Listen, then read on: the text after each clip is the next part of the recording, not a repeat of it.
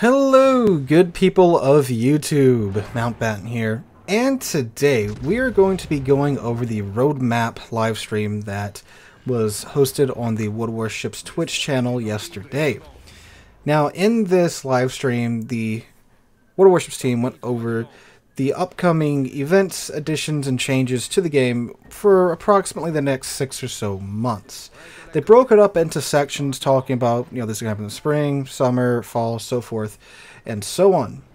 So we're going to go over each section and talk about the big announcements in each section. We won't hit on every single small thing, but just the major things that will be pretty interesting to talk about. Now, they didn't really mention one way or another what exactly is happening with the Yorktown. They were asked about it, and all they really said is that she's coming out and more information will be out, soon, TM. And no word on NFTs either from my predictions video from yesterday. I do think NFTs are going to eventually make their way into the game for the reasons that I gave in yesterday's video. And I kind of delve into the history of wargaming and NFTs in yesterday's video as well. So go check that out if you want to know more about that. So, starting off with spring of 2022. Rogue Wave will be returning in the spring. This is the steampunky battle royale kind of game mode where players could earn the Venom. They didn't say one way or another if Venom would be returning as well in the Rogue Wave event. Venom turned out to be quite the potent destroyer once she was given away in the event, and she hasn't returned since then. So no word on that. They did also mention, of course, the Atlanticos coming in the upcoming dockyard. That's that crazy Pan-American super dreadnought monstrosity that I can't wait to get my hands on. Now, some really big news was a new tech tree beyond just the Italians. So after the Italian destroyers, we are getting a French cruiser split. Now, they didn't mention one way or another what type of cruisers they were. They did say that in next week's live stream, we will receive more details about them. But right now, all we know is that it's a split. And they said we will be getting 3 new ships, but yet in the graphic they show 4. And we can't really make out one way or another what they are. It seems like people theorize that these are like protected cruisers and potentially kind of mini Jean Bards and Richelieus with turrets all 4 of the superstructure. But again, you can't make out too much from the image that they give us. And what's really funny too is that on the artwork, the French cruisers appear to be on the top, and on the bottom we see the Italian destroyers next to the French flag. And we know this because, of course, we know what the Italian DDs look like. And, one set of ships is clearly destroyers, and one set of ships are clearly cruisers. So, yeah, French cruiser split. That's very, very, very, very, very interesting. If they are protected cruisers, that would be an even more interesting approach because the French cruisers are already heavy cruisers. Before the introduction of super ships, the Henri IV had the biggest guns on a cruiser in the game. But now, of course, they're kind of just large now. So it would be interesting to see if they go even heavier with these protected cruisers, or if they might turn out to be light cruisers for all we know too. But again, apparently we'll be receiving more information about that next week. Also, too, they're introducing a new kind of mini-game in the game called Sea Battle, which is essentially Battleship. You place your ships and you have to choose a grid square and you miss or you hit. So that's interesting. New map is, of course, coming out. We've already known about this. Apparently that's going to be coming out sometime around the spring, so that's great. Finally, a new map in the game. And a new game mode will be coming to random battles in the spring, and that is Arms Race. That I'm so happy they're finally adding in Arms Race into random battles. Finally, a 4th new mode in random battles. The last new mode we got was Epicenter, which was forever ago. So finally a breath of new life into random battles, and I cannot wait. Arms Race is a really, really, really fun mode. I really enjoy it, and I know a lot of you guys do too, so I'm very glad that's going to be coming out. Also, we will be getting some more graphical improvements, apparently now on snow maps. Snow and ice will be able to fall, in the case of snow, and accumulate on the ships, in the case of ice, on your ship, on the deck, on the guns, on the railings, and that should look really, really, really good. And also they're improving the shadow engines as well for the game. So art department, again, carrying the game. Alright, let's move on to the next section. Alright guys, so for summer 22 we have some absolutely monumental additions and changes to the game. So, first off, British Battlecruisers will be coming sometime around summer 2022. This is something that I do think, like they said on stream, this is probably one of the most requested and most highly anticipated lines in the game. Now, that's about all they told us. All they said was that they're coming in summer 2022, and we'll see some familiar names in the tech line. So I would imagine, of course, sister ship to Repulse, maybe even the really crazy, I can't remember what it was, G3 Battlecruiser might be the tier 10. I'm very excited for that, and again, they said they'll release more information about them in the future.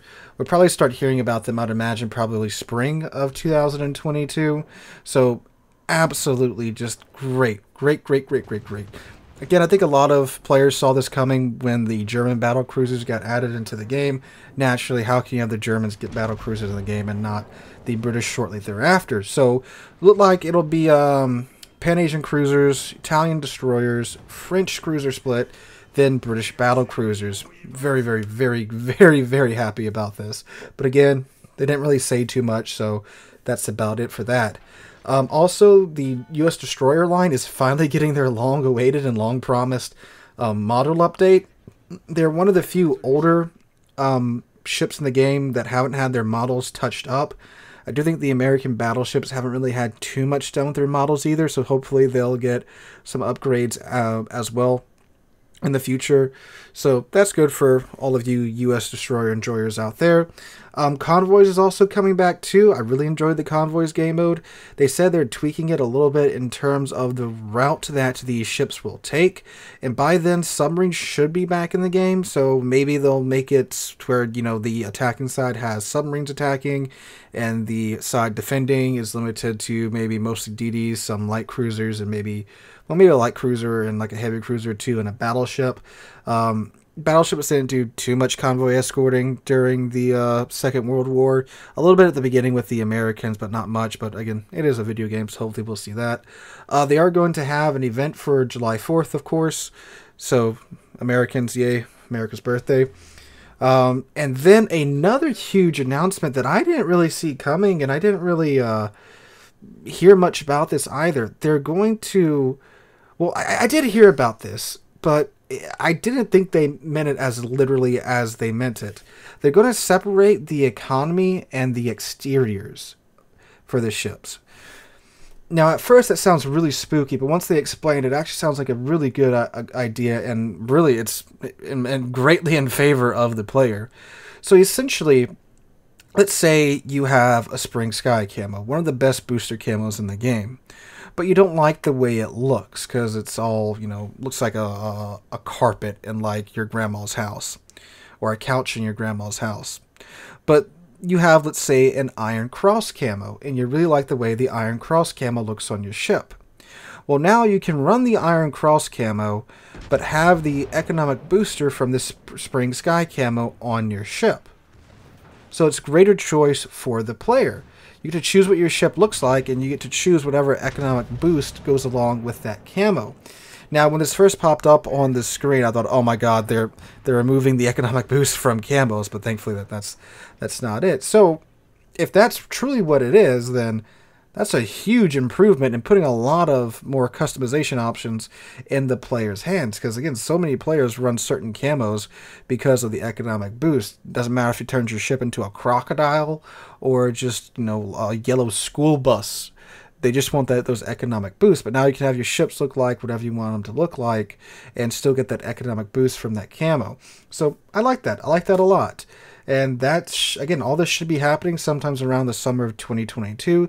Now, they did say it's a pretty big technical thing, removing the economic boost from the camos, so that might get pushed back a little bit. But again, this is just kind of a ballpark of when we should see these features start to get into the game. All right, let's go on to the next section. Oh, joke's on me. The rest of the stream was just them doing it over again, but in Russian. Alright, so the big takeaways from this are, of course, the introduction of a French cruiser split, which, again, I mean, yeah, I can see that. The French cruisers have been out for some time now. They came out, shoot, I think a little while after I started playing the game and a little bit before I started doing YouTube. So it's kind of weird thinking of those ships as old. But again, splits are cool. I like that it adds more variety to the game and it fleshes out the tech lines a bit more. Of course, massive announcement with the British Battlecruisers. Again, I cannot wait to see what those things are like. Again, I think they've got a good formula going with what we see in the Incomparable and the Repulse. If they keep that going with the British Battlecruisers, you know, big guns for their tier, but very, very, very thin armor, but very, very, very mobile and agile ships, I think they've got a winning combination there. And going back to the spring, new game mode, adding an arms race. Again, that's a huge thing for random battles, and hopefully we'll start to see more of those game modes get added in. Maybe, again, convoys, asymmetric battles. If they're not going to do a random game mode of the week, like I've said a bagillion times they need to do, throwing these in random battles is probably the next best place for them. It adds a lot more variety into the game. I mean, again, we've been playing the same 3 game modes for how long now? 5 years, 6 years? So new game modes and randoms is a big, big, big pickup. Visual improvements, they did go back and clarify that it's snow, sand, rain, and an improvement to shadows. So again, excellent news. I like to see more detail in the game. I think the game's really, really pretty as is, especially for a game that's shoot, 6 years old now. So them updating the graphics is always a plus. And again, I'm a graphics host, so I like to see really how pretty the game can be. The Sea Battle game mode, where it's basically like literally Battleship and World Warships, I think that's a pretty cool thing. That'd be a pretty neat mini game to play. I don't know exactly how it's going to work. They didn't share too much details on that, but I mean, hey, more content, good content. Well, more content isn't always good content, but more content's always welcomed, especially if it's good content. The Convoys game mode, I'm really interested to see what they do with that. I think they'll be seriously missing an opportunity if they don't allow submarines, you know, kind of like asymmetric battles. Let's say you add, I don't know, 8 or 9 submarines on the enemy team that has to sink the convoy, and maybe some surface ships too. And then the protecting side has mostly surface ships like destroyers and light cruisers, heavy cruiser, maybe a battleship or 2 to protect the convoy. It'll be a great historical game mode with some good fun available. And again, I think they'll be missing a big opportunity if they don't work submarines in there somehow. They're literally perfect for it. So again, economy and exterior separation, I think that's a massive thing that's very in favor of the players. You get to choose more with what your ship looks like and the economic bonuses you want to run on it. They didn't say if they're going to apply the combat bonuses as well, so the increased dispersion that's fired at your ship and the decrease in detection, although that is fairly standardized over every single camo in the game, so I don't see an issue happening there.